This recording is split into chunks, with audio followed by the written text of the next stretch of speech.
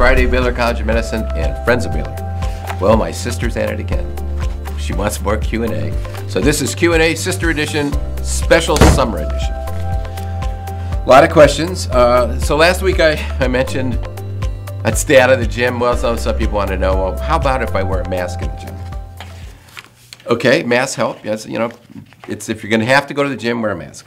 I don't know who can do that, but personally, I'm exercising outside or by myself.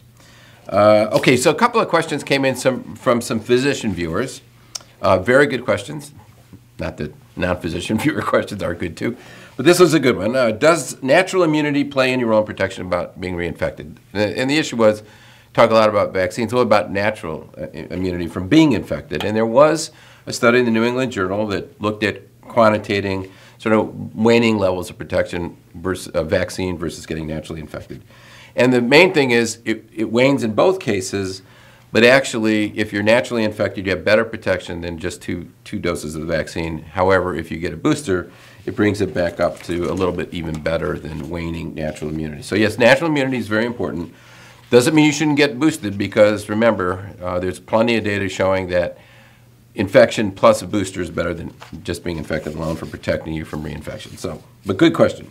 Another good question from a physician was, how important is early diagnosis? So it turns out it's very important because the main reason is early diagnosis allows you to consider treatment, particularly for the elderly. So it's very important, and there was a study in the Annals of Translational Medicine that showed that in a retrospective study, the people did better when they were diagnosed earlier, mainly because they had access to some of the antivirals or other therapeutic interventions. So yes, very important. Okay, more questions. My husband and I were planning to get our 4th boosters this month before our travel plans, but my husband just tested positive for COVID. Go figure, that happens all the time. Should he get his first shot as planned or wait a couple of months? The usual suggestion is wait for 6 weeks after having the virus and then get boosted. The Omicron variant seems to be changing frequently. Is this unusual in a pandemic? Every 100 years, it's unusual. So, you know, this is the weirdest thing we've had. If you look at previous pandemics, this virus just changes a lot. You know, I mentioned this last week or a couple of weeks ago. Instead of being annual changes like we do with the flu, you know, it's 4 to 5 months it keeps changing. And so this is a very unusual virus, and it points out why we needed to have a better vaccine strategy than just chasing all the variants. Okay, I have relatives who did not get vaccinated. I assumed at some point it will be safe to be around them again. Is that after the pandemic is officially called over? Well, get rid of those relatives. Don't invite, I mean, yeah, I mean, if there's no virus in the community, yeah, then you can have them over, but it's going to be a long time. Just tell them to get vaccinated. Remember I showed some data, if you nudge people enough and family members and you keep them out of the loop, they'll go get vaccinated. But don't give up on that because they should just get vaccinated. If you are vaccinated when pregnant, does that protection transfer the baby? Absolutely. So there's a lower incidence of SARS-CoV-2 test results in infants who are born to women who are vaccinated in the 2nd or 3rd trimester because antibodies transfer through both in the placenta, good data for that, and also through breast milk. So the protection, the reason we always look at vaccines for 6 months to above, 6 months to 5 years, is because in the first 6 months of life, babies are protected from the antibodies from the mother through either the transfusion while they're in utero or from breast milk. Here's my favorite. This is Lily's favorite question. Has Lily learned how to sniff out COVID? No. She's really good at finding food. Treats she's great at. COVID, not so much. Oh, man. But, you know, we could try it. I've had some symptoms of COVID but never tested positive, and I test frequently. Do other viruses have similar symptoms? Absolutely. It's an upper respiratory virus. So a lot of upper respiratory viruses have exactly the same symptoms. And, you know, once we had Omicron instead of Delta and the lack of smell and all that stuff went away, it's very similar to other viruses. So, you know, yes, and especially when we all wore masks for, you know, a year and a half, no one was getting the usual upper respiratory infections. Now we're getting them all. And there's been a lot of upper respiratory infections going around, including RSV and respiratory syncytial virus and others. So, but if you're in doubt, take a test. Always do a test. If you had COVID after being vaccinated, do you still need a booster or will you have enough immunity? I'd get a booster. It always never hurts to have more immunity. You know, and there's data, again, there's data there's data for being infected and getting vaccinated. There's not yet data like another booster, but I assume the data is the same would be the same for anybody. So yes, I'd get a booster.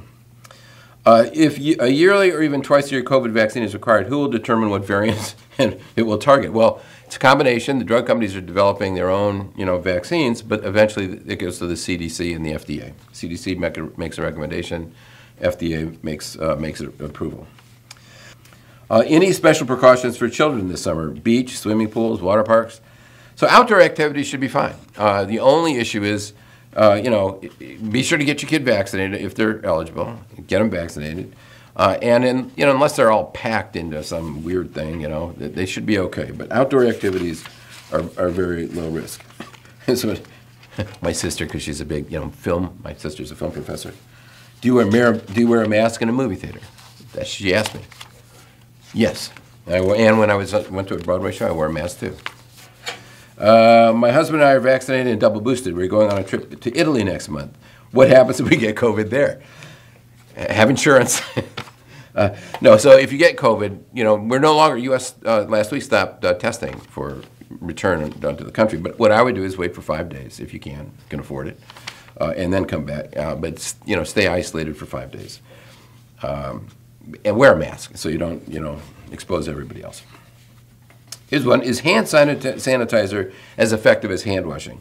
Actually, hand washing is better. Hand sanitizer should be used when you don't have access to soap and water, but soap and water is better. Can I go back to singing in a choir? This is a good one. Last week we talked about exercise. Well, singing is a lot like exercise.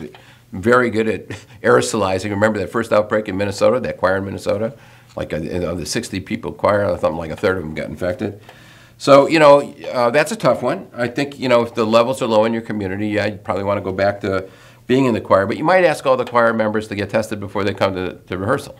Because there are a lot of asymptomatic spread. You don't want to be the choir that infects everybody. So I just say, like weddings, people ask me what to do in gatherings. Just have people tested before they go. Make sure they're all negative. And have someone in charge of that. Someone's got to be the tallier person. Is it okay to schedule elective procedures at the time? This is a really good question. Absolutely. Yes, you should absolutely. If you got medical care that needs to happen, be sure to do it. Remember, even at the height of the pandemic, there were no, once we had universal masking, there was really no outbreaks in hospital.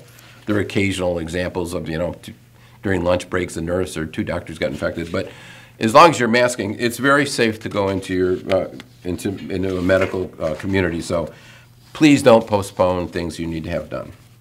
Do you think it's okay that the U.S. stopped testing people before they return from a foreign country?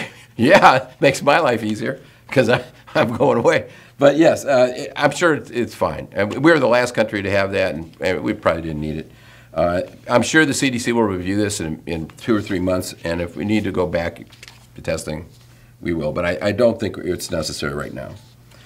My 6-year-old has been vaccinated. Should I wait to get him boosted until just before school starts? I'd go ahead and get him boosted now because the cases are going on.